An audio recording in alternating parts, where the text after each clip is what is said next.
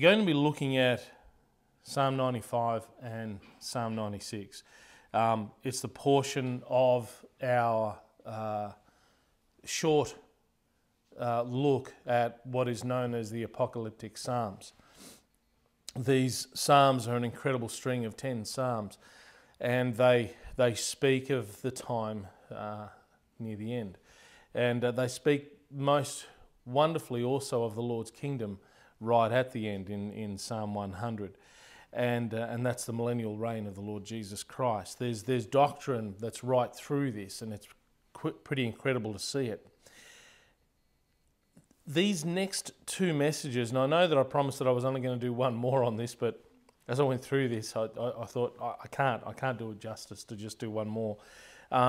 These next two messages are going to be directed not to you, dear Christian, necessarily. I pray that it might be a blessing to you, that you might be able to receive something from it. But these next two messages are going to be specifically for those who are left behind. And when we speak of this, we'll explain that a little bit more as I go through. Something else that's a little bit different with respect to this particular message, I'm going to be doing something that I've never done before, and that is, which is always dangerous. It's always dangerous, and I admit that. But there is going to be a certain degree of narrative through this short story. It's something that I'd written, something that I wanted to take through the eyes of someone who discovers that she is actually indeed left behind. And so in that respect, it is directed to those who are still here during the time of the tribulation, or most specifically during the time after the church has been taken by the Lord.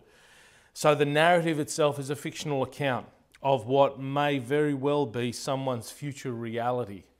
It's a reality that will find them left behind to endure the most horrific events of history. A period that we know as the 7-year period known as the tribulation in the Bible. So I'm praying that this sermon will encourage those of you who are looking for the glorious appearing of our Lord and our Saviour Jesus Christ, for that blessed hope that we have to look forward to, and that is the rapture of the church. But also that it would challenge you for the urgency of the gospel, that it would challenge you for the most important thing that we could be doing and that we could be spending our time right now, that we could recognize and understand that what we are sharing is true, and that we would share it with the most urgent of appeals to those who are here. And I pray that you will be considering those that would be fewer and fewer left behind simply because of the words that you would share with them. So let's read together with Psalm 95. We'll read that in whole. Psalm 96, we're only going to be looking at the last handful of verses after verse 10. But Psalm 95 has an interesting application for us in how it's broken up specifically to this section and to this story that I'm going to be putting out. And I hope it's a blessing. I really do hope it's a blessing for you. They're not incredibly long, the story line, but I pray that it would just bring something to our minds. Psalm 95. Let's read together. Psalm 95, it begins, O come, let us sing unto the Lord.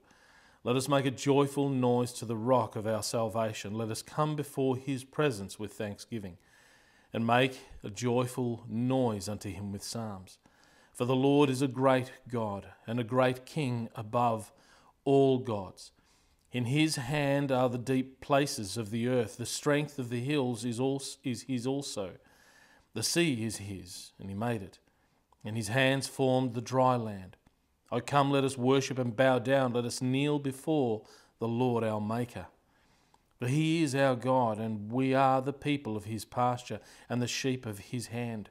Today, if you will hear his voice, harden not your heart as in the provocation, and as in the day of temptation in the wilderness, when your fathers tempted me, proved me, and saw my work. 40 years long was I grieved with this generation.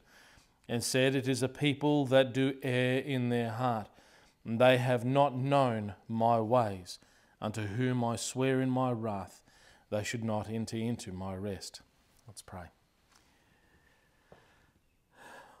Father, a time, dear Lord, that the appeal that we make this morning is to those who might indeed be left behind. Those, dear Father, who have discovered themselves to be left to undergo a time of trouble, dear Lord, that has never been before. And I ask and I pray, dear Lord, no matter when someone listens to this message, no matter when someone sees it, dear Lord, I ask and I pray, dear Father, that they would take heed, that they would take warning, that they would consider of it, and that in every way, Lord, they may turn and believe the Lord Jesus Christ for their salvation, that today is the day in which there is a hope for them. Today, if they would hear his voice, that they would not harden their hearts. So I ask you, dear Lord, please that you would be with me and let this be a profound message for those who are left behind. We thank you in Jesus' name. Amen. As I go through this, I'm going to be breaking it up with a little bit of exposition on the text that we're looking at. But at first account, you're going to notice that it is that is in large part a story. The first section of Psalm 95 tells about an invitation and gives an invitation to people, but it gives the invitation with reason. The second portion from verse 7 through to verse 11, it also continues the invitation, but that invitation is given with warning. The subject of the passage, most importantly, is directed to the Jews. We see that also given to us in the book of Hebrews, which is a slight commentary on this particular passage. It was an early morning for her, but not intended to be early. She craved more than anything just to sleep. Her mind was still reeling over the events of the last few months.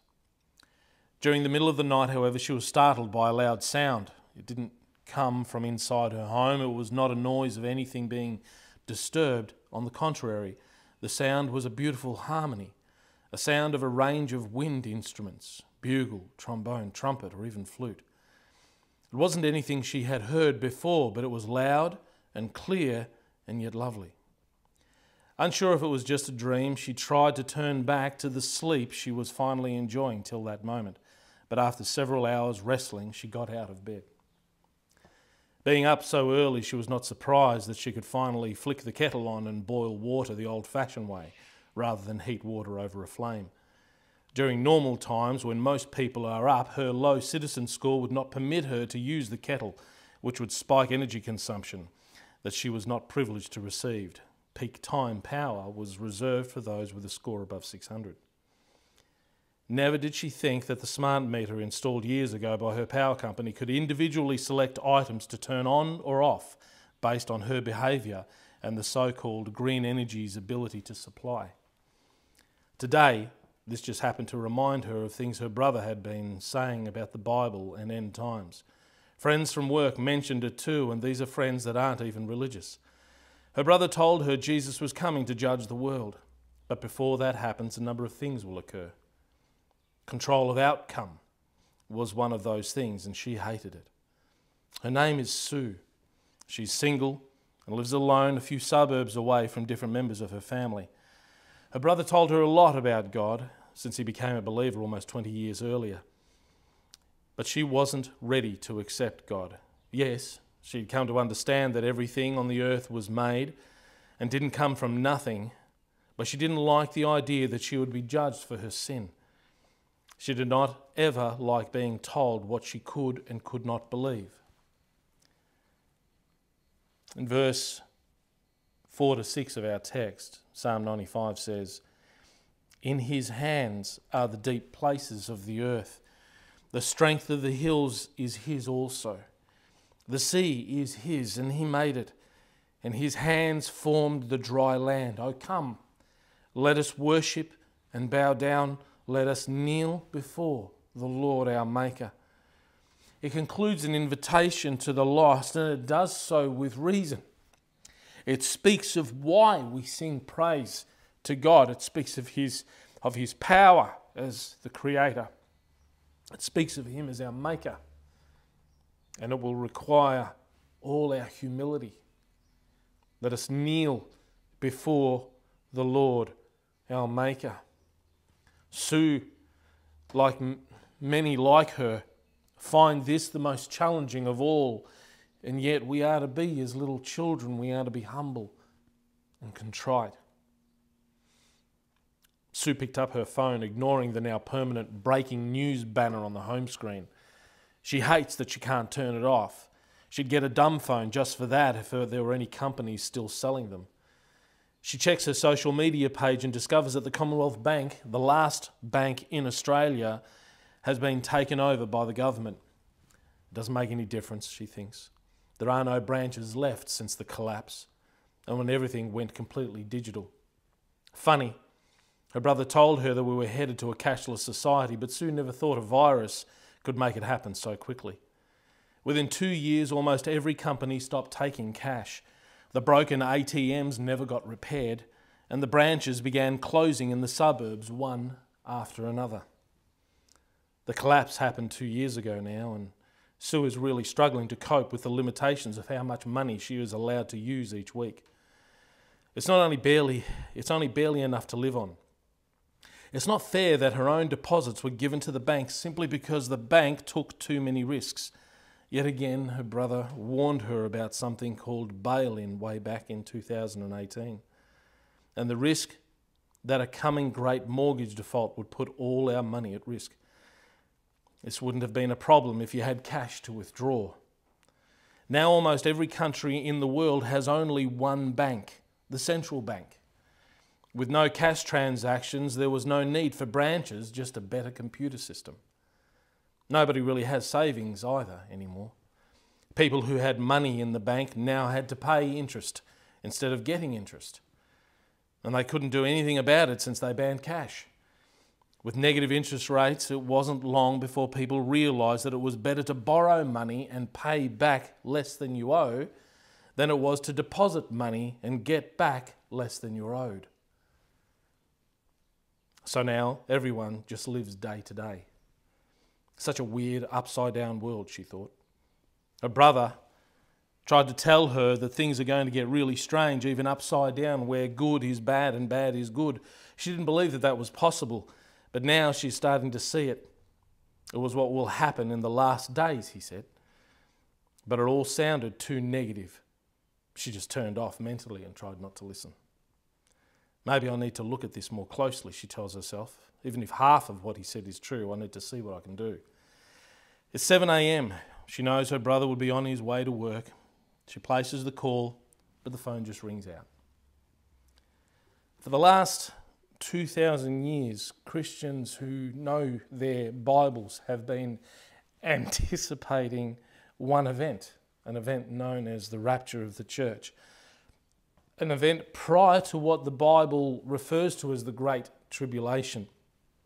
It's a coming 7-year period of literal hell on earth. Jesus coming for his church is seen again and again in the Bible as an imminent event, an event that can literally occur at any time. Nothing needs to happen before it.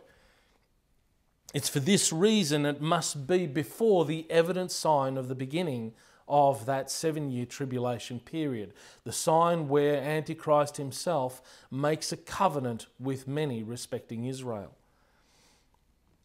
That is the sign of the tribulation period. No one can rightly teach the rapture can happen only after or during the tribulation if this event is imminent. It can't be taught any other way.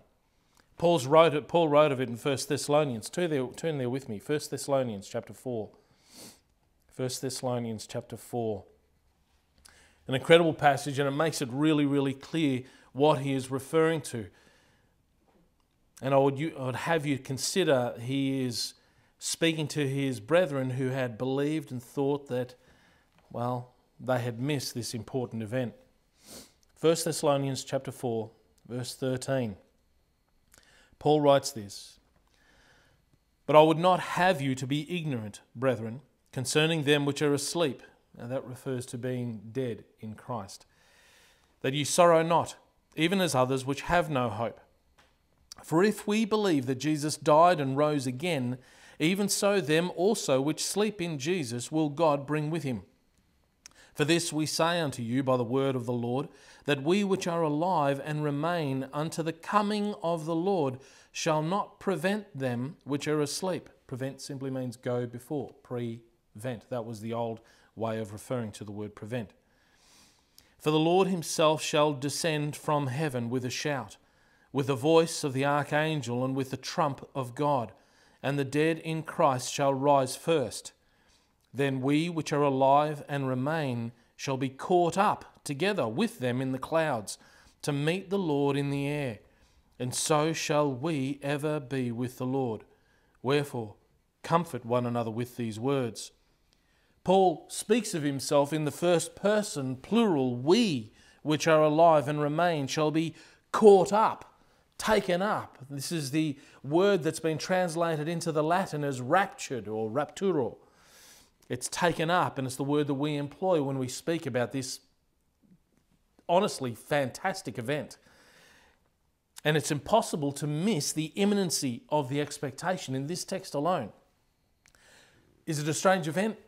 It's the strangest event. It's not something that any of us can properly explain. But it's not an unusual event. It's not something that hasn't happened before in Scripture. It also occurred when Enoch walked with God and was not, for God took him. That Elijah was taken up in a chariot of fire in 2 Kings chapter 2 verse 11. Lot and his family were taken as a type out of Sodom before fire and brimstone destroyed her and the cities about her. God simply will not destroy the righteous with the wicked, so that the righteous are as the wicked. There's a separation that's being done, that the righteous are separated from the wicked, and God is not going to be destroying or likening the righteous with the wicked. So it's impossible to consider this as potentially the church going through the tribulation. Genesis 18:23 to 25 gives the logical understanding of it. Philip was caught away in the book of Acts respecting the Ethiopian official in Acts chapter 8 verse 39. Paul was caught up to the seventh heaven. John the Apostle spoke of a similar event occurring to him in the book of Revelation. So this isn't new. Though the rapture of the church is specifically noted in the New Testament, it's got an interesting passage in the Old Testament. Have a look with me in Isaiah chapter 26. Turn there. Turn there with me.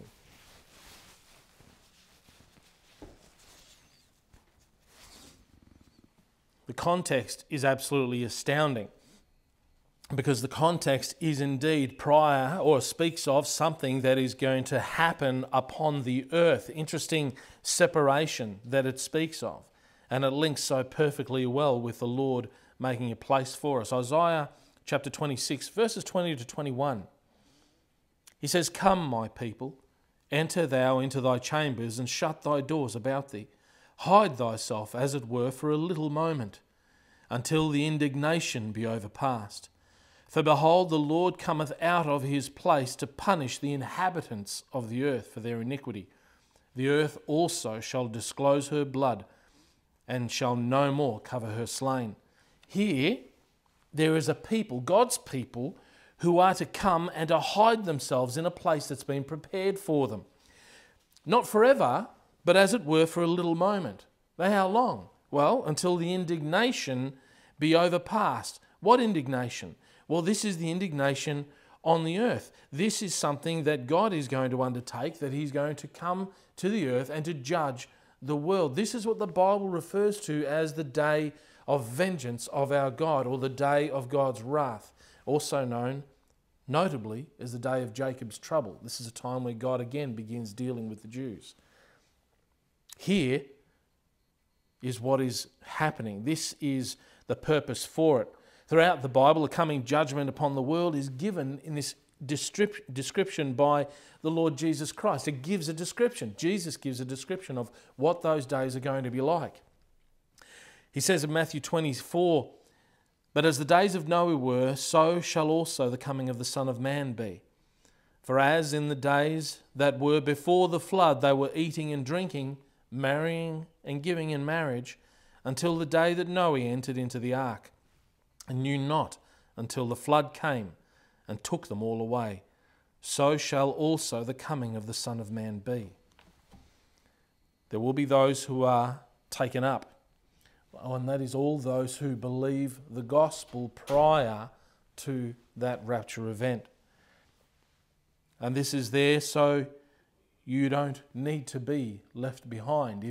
If you are still here and you don't know the Lord and the rapture has not occurred, obviously as I'm preaching this message, then this sermon is for you. If it's too late, however, if the rapture of the church has occurred when you watch or hear this message, then please know that this sermon is for you. It's not the end yet, and it's not hopeless yet. The first part of Psalm 95 gives an invitation to the people. It's an invitation with reason. It gives you a reason. It gives an understanding of that reason. It says, "O come, let us sing unto the Lord. Let us make a joyful noise to the rock of our salvation. Let us come before his presence with thanksgiving and make a joyful noise unto him with psalms. For the Lord is a great God." This is now the reason. "For the Lord is a great God and a great King above all gods. In his hands are the deep places of the earth. The strength of the hills is his also. The sea is his, and he made it, and his hands formed the dry land. O come, let us worship and bow down. Let us kneel before the Lord our Maker." It's a psalm that commands both evident reason for coming to the Lord, but also a requirement for incredible humility. It requires humility. We cannot come to the Lord without humility. That's what it speaks about there. Let us worship and bow down. Let us kneel before the Lord our Maker. It's pride. Pride that prevents the vast majority of people coming to the Lord. It was pride that prevented the Jews from accepting the Lord Jesus Christ the first time. And that pride is what prevented our character in the story here from believing the gospel. She was made aware that God is and has come to accept the truth of it, but she refused to humble herself, claiming only that she's not ready. But sadly and tragically, time seems to have escaped her. Something's occurred. Something has moved beyond the most opportune times for her. Today, if you will hear his voice, harden not your heart. Sue had never really gotten sick before. She's over 40 years of age, healthy, looks after herself well, and can't understand why she's been getting progressively unwell over the last few years. Colds last longer. The muscle aches from general exercise take longer to recover. And she's been getting headaches in varying severity, from dull to very strong for some time. Today is one of those days. She tried calling her brother again, but again no answer. She links into her doctor's online clinic to request a confirmation code for paracetamol to click and collect. She places a few other orders with the stores online and confirms a time that she'll be home to receive it all. She remembers when going shopping was a treat and time to get out. Now she can't even get Panadol without a prescription. She needs to wait at home now to be identified for drone deliveries of prescribed drugs. Thinking it's so strange that her brother was not answering her calls that morning, she tries one last time before calling her sister-in-law to see if everything's okay. But no answer there also. Strange. She calls her niece, but the same result. Her nephew, and just gets a "please leave a message." Before she puts her phone down, another breaking news item appears and she chooses to ignore it. Far too much news continues to give her anxiety and even more headaches. Something triggered a memory of her niece telling her about her faith and what she believed. She loved her niece, but these conversations always got her on edge. She had tried them, she had heard them so often during the years, and the more she heard them, the more she turned off. Today, if you will hear his voice, harden not your heart. This is one of the greatest risks of those unwilling to hear the gospel. Their hearts get hardened, and making the truth of the gospel even more difficult to receive. And this is anticipated in Psalm 95. We harden our hearts today if you will hear his voice. Harden not your hearts. Be willing, be open to accept the truth. But the more you hear the gospel and the more you turn off, the more your heart is going to be hardened. Nevertheless, her niece talked about how much she is looking forward to Jesus coming for her. Sue thought this strange at the time because she thought her niece was talking about dying and going to heaven, not anything else. But her niece clarified that it wasn't dying that comforted her. It was the chance that Jesus would come to literally take her to heaven. But not only her, her whole family and all her Christian friends. She called it the Rapture. Suddenly, Sue remembered another conversation with her brother a few years earlier, and he spoke about this. And that the world has already come up with ways of hiding it if it happens. He said they might even say something like aliens took us. Sue remembers thinking he was out of his mind. Just as the thought came to her mind, however, she tried calling him again, but again, no answer. She decided to head over to his house. Fortunately, her number plates had an even number, and being Tuesday, she was allowed to travel by car. Only people with electric cars can travel every day. Her hybrid car, however, had limits. Gasoline cars stopped being produced 5 years ago and were finally banned last year due to climate change. She got to the suburban checkpoint, scanned the embedded VAC pass to the authorised personnel, drove into the street and was surprised to see her brother's car home. Coming to the door, she noted the drone-delivered essentials on the porch. This is a standard delivery each day of 500 mils of milk, a small loaf of bread, with a few other selectable additions. Sue still laments the food rationing. It was supposed to be temporary after the virus disrupted the food chain, but it's been 3 years already. She rings the bell, no answer. Rings again and again, no answer. She takes out her own key to the home and goes inside, calling out, but there is no response. All she can hear is several phone wake-up alarms. Sue heads into the main bedroom, notes that the beds look slept in, the curtains are still closed, but is astounded to find both her brother and her sister-in-law's phones by the bedside table, ringing their respective alarms. She turns off the alarms on both phones. Notes again breaking news banners on her sister-in-law's phone, but ignores it. Her brother has one of the last dumb phones, so no irritating breaking news banner is seen on his phone. She heads out into the yard. On the way, she hears another phone alarm coming from her niece's bedroom. Going inside her room, Sue again sees the curtains closed. She turns off the phone alarm, opens the curtains, and picks up the Bible laying open on her niece's bed. Sue wonders what her niece was reading and found this highlighted text. And in this place again, if they shall enter into my rest, seeing therefore it remaineth that some must enter therein, and they to whom it was first preached entered not in because of unbelief. Again, he limiteth a certain day, saying in David, today, after so long a time as it is said, today, if you will hear his voice, harden not your hearts. That last part had a double underline. That passage that Sue just read is a commentary on Psalm 95, verses 7 to 11. It hadn't really dawned on Sue that she had just missed the rapture of the church. She recognised God's work in the world, and she had been told about the Lord by her family time and again, but instead of turning to what she knew was true, she hardened her heart. And she continued to harden her heart. Paul in the Hebrews passage identifies a limitation of time. Notice this.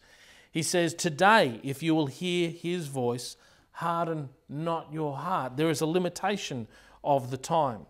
And again, he limiteth a certain day, saying in David, today, after so long a time, as it is said, today, if you will hear his voice, harden not your hearts. I'm pleading with you that are listening to this, please do not harden your hearts to this. be open, be objective, be critical, but also at the same time be logical in your considerations. There is not that time available for any of us. And this is a time that is most important.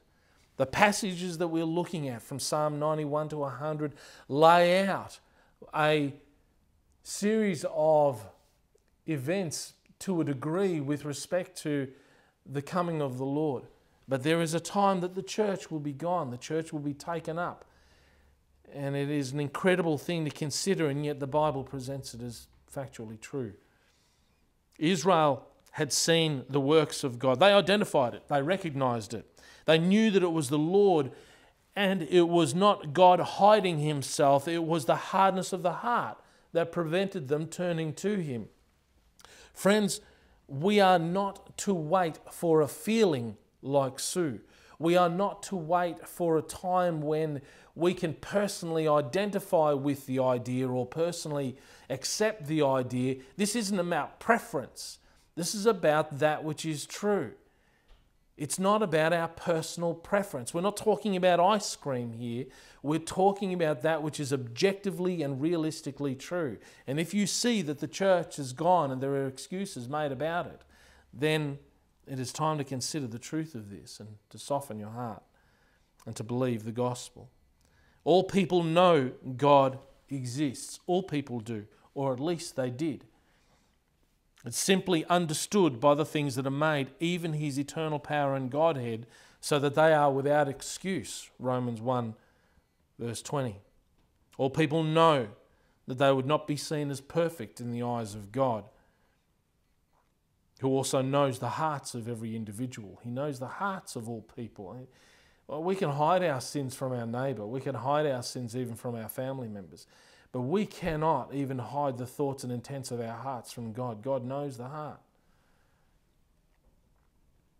All people are therefore commanded to believe the gospel, that Jesus died for their sins, and that if they believe in their hearts that Jesus died and rose again, they would be saved. In this, Jesus demonstrated that he took the wages of their sin, that he took that which was due for their payment, and that he took them and he died respecting them. And it was his rising from the dead that signified to all people newness of life. He defeated death on the cross. He defeated death. And it's one of those things that are so continually rejected by the world, and yet all the evidence is to the contrary. The evidence that Jesus died on that cross and that he rose again is so profound that it transformed the lives of billions of people around the world. And it wasn't a lie that was performed. Unlike now, where you see people actually doing kamikaze missions, dying for what they think that they believe, let's recognize and remember that all of the apostles died as a result of preaching Christ rose from the dead and that he lived. They died preaching that Christ lived. They died preaching that Christ lived. These are the only individuals, including the witnesses that were about them, that would have known the truth. And there is no man who would die for what he knows to be a lie. None. No person is willing to die for what they know to be a lie. The apostles' transformed life is found so evident in the Bible. They changed and transformed the world because of their zeal for the gospel of the Lord Jesus Christ. Now, as a result of that, the evidence in the changed hearts of those who have believed, the transformed lives, people who were thieves and now become honest individuals, people who would kill now shy away so drastically from that idea. Those people have transformed lives. They experienced Christ had changed them. They are a testimony to the truth of this also. Today, if you will hear his voice, harden not your hearts. Incredibly, if, however, the church is gone, though the terrible period to endure is still ahead, the torment of it can be temporary if, and only if, today you will hear his voice and harden not your hearts. The gospel can still save you, but time is short. If you've entered into this tribulation period, the entire period lasts for only 7 years before Jesus Christ actually returns and judges the earth. It ramps up dramatically at the 3.5-year point. Antichrist has already been revealed. The temple is already built and is in Jerusalem. He has made a covenant with many respecting Israel. There is likely to have been a dramatic war that might have precipitated this particular event, a war with Russia, Iran, Turkey coming against Israel to completely wipe them off the map. That might have already happened. If it hasn't happened, watch out for it, because the Bible teaches that that is going to occur. And the entire world is going to come against Israel. The Bible also teaches that is going to occur. The entire world will hate Israel. Israel, I want you to consider this. Israel is less than 1/5 of the size of the state of Victoria, and yet it is in the news almost every single day. The Bible says Israel will be a thorn in the side of all nations. Incredible how that's presented itself as true. It's not by accident. It's because God has made sure he taught that this would happen, that when you see it happen, you would believe. That's why prophecy is given in Scripture. Prophecy is put in Scripture not just for the sake of fortune telling. It's there that when you see it occur, you would believe. And there is an enormous amount of things that are still to occur that the Bible teaches. And one of those things is what is outlined already in this text and in this story, and that is the coming of a digital single currency. It's amazing how Christians have been talking about it for years and years and years, and no one had believed them. And we're living at a time right now where it is very, very, very likely. Psalm 96, as we begin to wrap up this message this morning. Psalm 96, verse 10, "Say among the heathen that the Lord reigneth." Notice the focus. It's among the heathen now. And this is interesting, again, because the tribulation period is to be dealing with the heathen. "Say among the heathen that the Lord reigneth, the world also shall be established, that it shall not be moved. He shall judge the people righteously. Let the heavens rejoice, and let the earth be glad. Let the sea roar in the fullness thereof. Let the field be joyful, and all that is therein. Then shall all the trees of the wood rejoice before the Lord, for he cometh. He cometh to judge the earth. He shall judge the world with righteousness, and the people with his truth." Sue fell down onto the side of the bed. Her legs simply seemed to have given way as she read those words. "Today, if you will hear his voice, harden not your hearts." "I heard his voice," she said to herself. "Have I missed the day? Did I harden my heart? Could this really be happening? Could this really be true?" Sue desperately hoped that this was not true. She hoped that maybe they have all just gone out for a walk, but all day? There needs to be another explanation. She tried calling her nephew again, but nothing has changed. His phone diverted to a message bank. She got her phone out, and this time she did not ignore the breaking news. It seems the Pope has died over a serious injury sustained in a car crash where his chauffeur-driven limousine collided with an oncoming vehicle at 10:45 a.m. in Rome. The driver seems to have survived the accident but could not be found at the scene. For some reason, Sue was expecting something different. Her brother spoke about this rapture and that the world would try to hide it or excuse it. Sue hoped that it was not the rapture of the church, but searched frantically to find some news about people disappearing, but found nothing on Google. Sue remembers hearing about this as being an event so great that the world could not possibly hide it. Planes falling from the sky, trains crashing, etc. But today most planes are flying and landing on autopilot. Trains are almost all self-driving, and so too are many cars. How can she find out what has happened to her family? A thought came to her mind, and she quickly pulled back the covers to her niece's bed. To her complete horror, she sees her niece's nightgown laying flat under her bedquilt. Sue runs to her brother's room and does the same thing and found the same result. But more than this, she also sees her brother's wedding ring to the side of his pillow. She recalls her brother telling her he never removes his wedding band, not even at night. Yet there it is on his bed, not on the bedside table, but on the side of his pillow. Sue sees her brother's Bible on the bedside. She notes the ribbon deep into the end of the Bible and takes hold of the book, opening it where the ribbon marks the page. There are no markings in his Bible, but she reads at the top of the open page quietly to herself, and then reads it again and falls to the floor in tears and great grief. It was as if the curtains opened and the beaming light of the sun just sprang in, through which all the dust floating in the room could now be seen with clarity.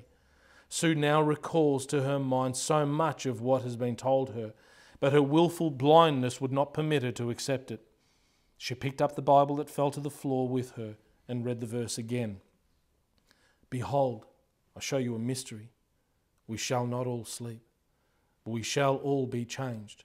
In the moment, in the twinkling of an eye, at the last trump, for the trumpet shall sound, and the dead shall be raised incorruptible, and we shall be changed. Friends, it'll be said among the heathen that the Lord reigns. Psalm 96 makes it clear that this time of judgment is to reveal God to the world, and the world will know it.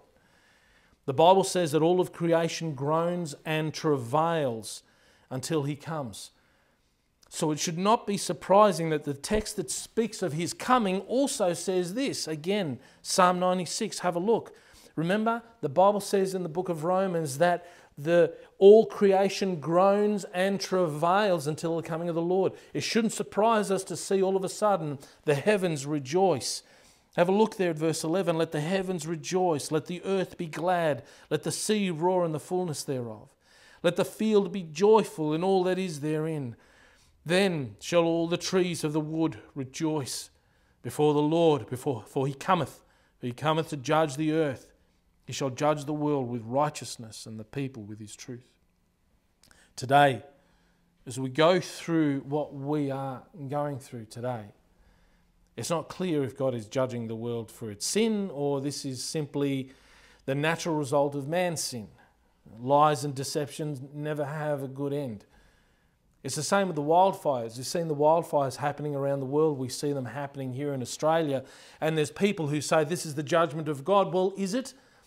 Not necessarily. It's not something that we can point to that direction. Why? Because 87% of these fires are lit by man. 87% are man-made fires. And more than half of those are deliberately lit, not just through negligence. But there's a time coming when all people will know God is the one who is judging. And many people are going to shake their fist at him. They're going to blaspheme him. They're going to despise him all the more in their heart. They will know that it is God. But let that not be you, please. Let that not be you. If you're enduring this time, if you're going through this time, please. These judgments aren't designed just to punish you for no reason. These are there to humble you, to recognize who God is, and to turn to him with all of your heart. And if you won't do so, then you're going to be the subject of that wrath and the object of that wrath.